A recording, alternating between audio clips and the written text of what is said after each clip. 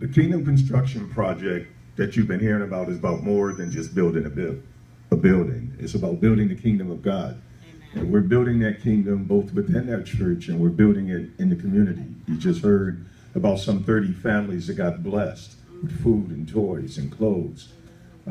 You did that. Amen. This church did that. God did that. Amen. That's right. There are families, marriages, that are blessed by our marriage ministry. Amen. God did that. He's doing that through the Word of God Christian Fellowship Church. And what our Kingdom Construction Project is about, it's expanding the reach of the things that God is doing using this church. It's going to reach out to the community and draw in people who believe in the vision that God has given our pastor, who believe in the good works that are taking place. So if you heard over the last few weeks, lots of discussion about the online community giving campaign. That's real. The Bible gives us many examples of how God can take small offerings and feed the multitudes. We're not asking the community to give thousands of dollars.